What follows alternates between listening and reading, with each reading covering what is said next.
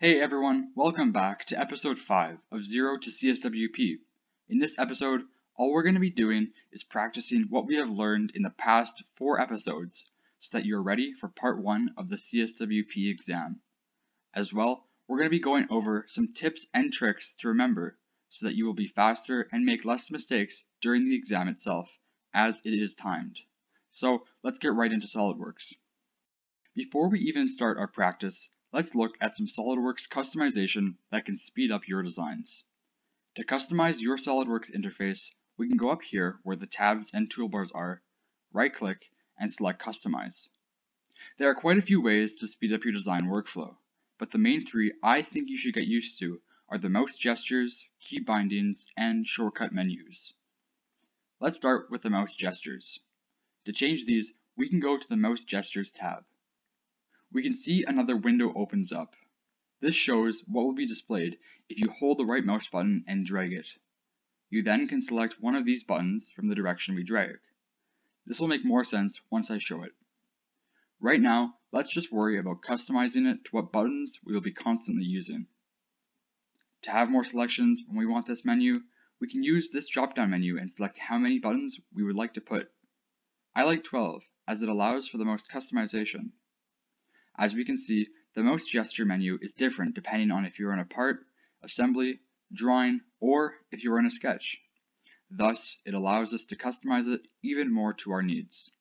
Although these toolbars have most of what we need, I like to add 2 more buttons, the mass properties and the equations. We can search the buttons up and then drag them into place, replacing a different button. If you ever feel like you are using a button a lot and they aren't in this quick menu, be sure to add it.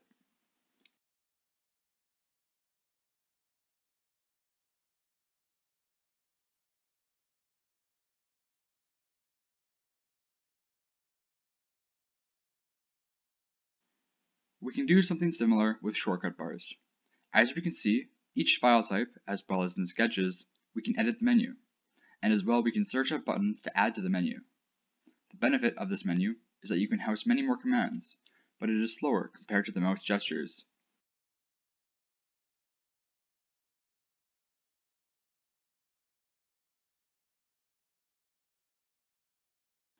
To access this menu, simply press S and select the feature or button you would like to use. Lastly, our keyboard shortcuts. To be honest, I use this the least, just because if I have a button I use enough that I remember its key, I would simply add it to either the shortcut menu or the mouse gesture menu. However, if you like keyboard shortcuts the most, then these are great, and possibly offer some of the most versatility if you get good enough with them. You can search up any command to see its key binding, or add one if it does not have one. For example, if I search up line, its key binding is L. This is probably one of the only bindings I use, but I would encourage you to try and learn some others if you have the time. If I exit, I can show you how to access the mouse gestures. I right-click and drag my mouse. Then, if I drag far enough towards a button, it selects it.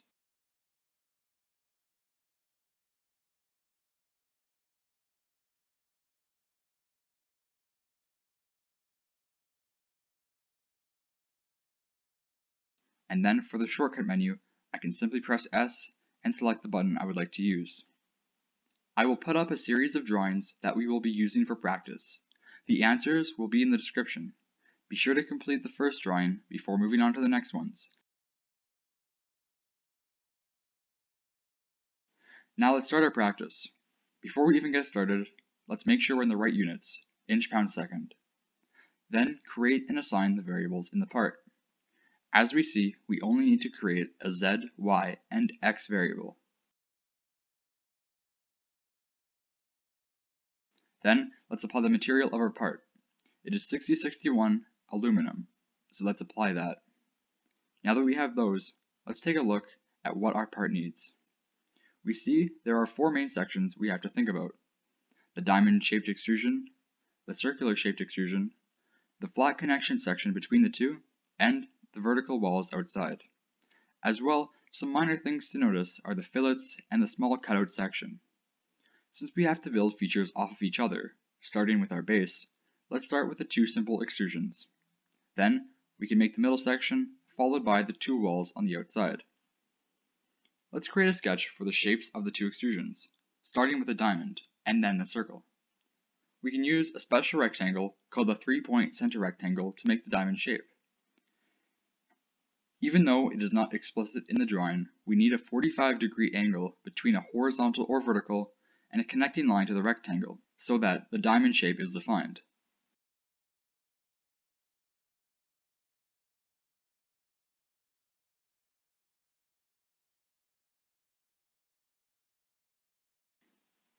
Let's make sure to use the global variable for the spacing, as per the drawing, and we can create the offsets of each shape, completing our sketch.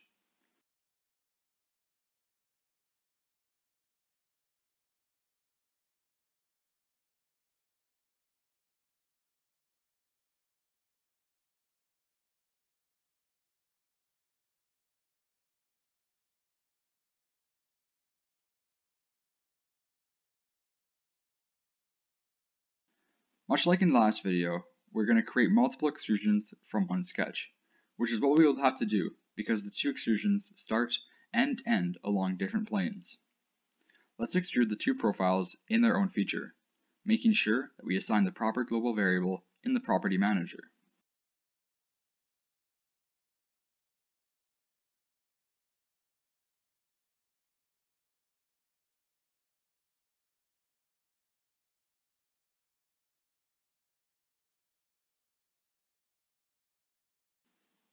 Now we can create the middle connecting section by creating a sketch on the front plane, then creating the profile of the extrusion as defined in the section view labeled AA in the drawing. Then we can just extrude it in both directions and an arbitrary length, enough so that the whole volume will be there once we cut away the excess.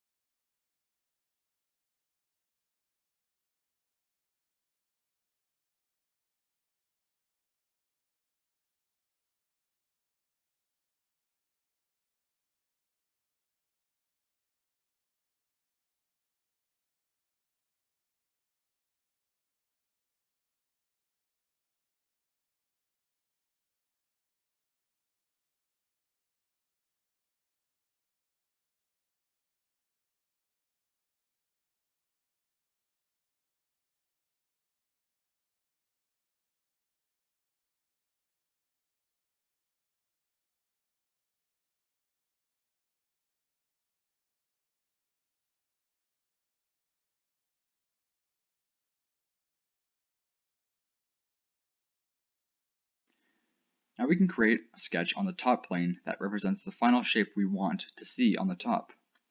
Once we create the extruded cut, we will flip the side to cut, which performs a cut command on everything outside of the sketch profile. Let's create the arcs we need and convert the entities on the outside of the part.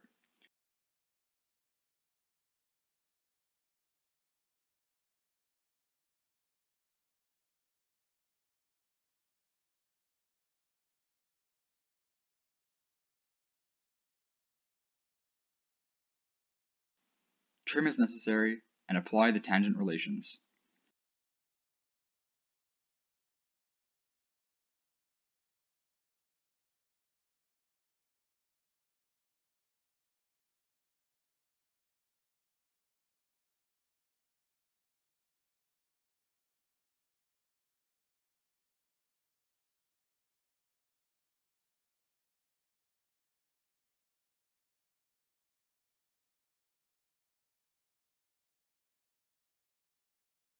Then we can create our cut through all to complete this.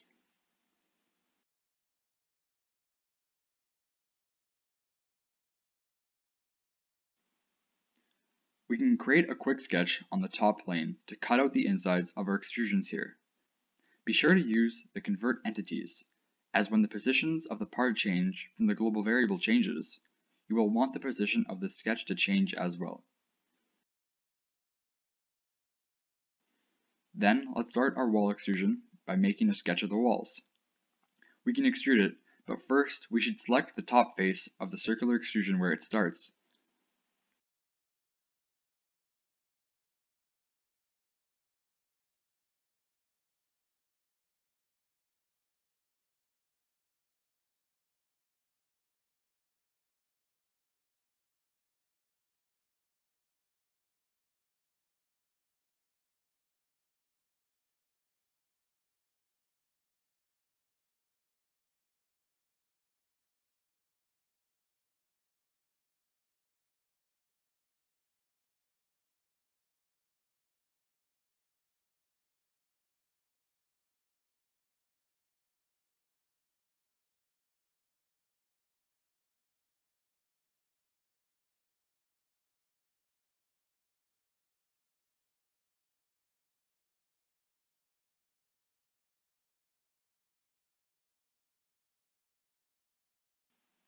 Then extruding up to body and selecting the part.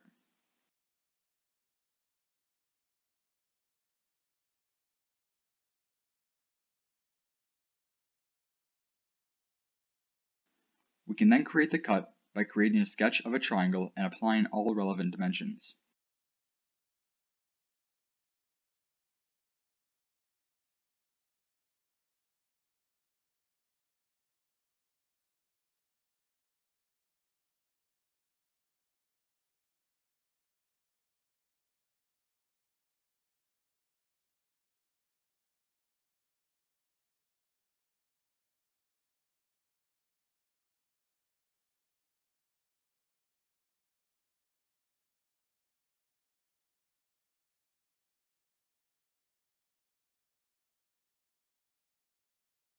And lastly, applying the fillets.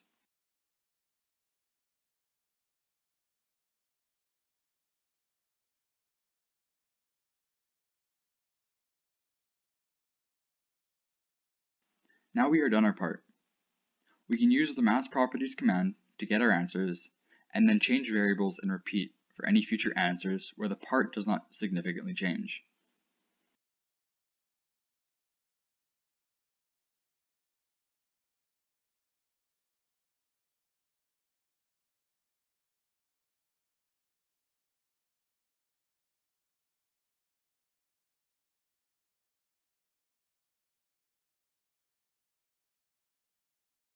Now in the next drawings, our part changes from a diamond shape to a triangular shape.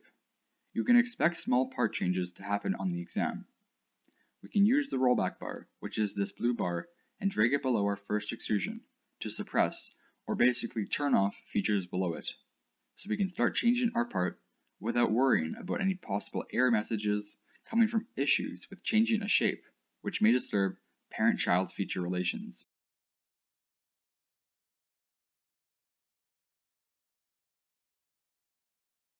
Then we can change our diamond to a triangle, start moving the rollback bar forward, and fix issues along the way.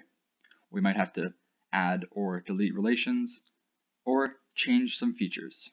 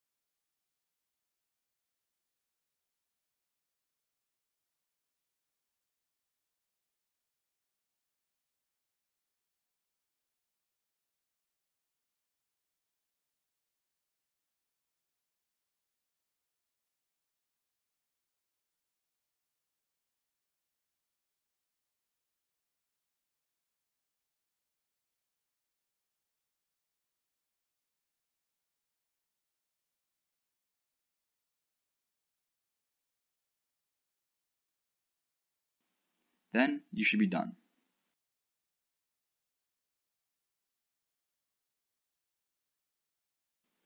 You can get your answers again from the Mass Properties button, and then change your variables and repeat. For more practice, like I said in the previous video, you can use either personal projects or what I used, the Model Mania parts. Out of all of them, I would recommend trying the parts from the past years 2008, 2009, and 2010, with 2009 being a great practice part that I would personally recommend.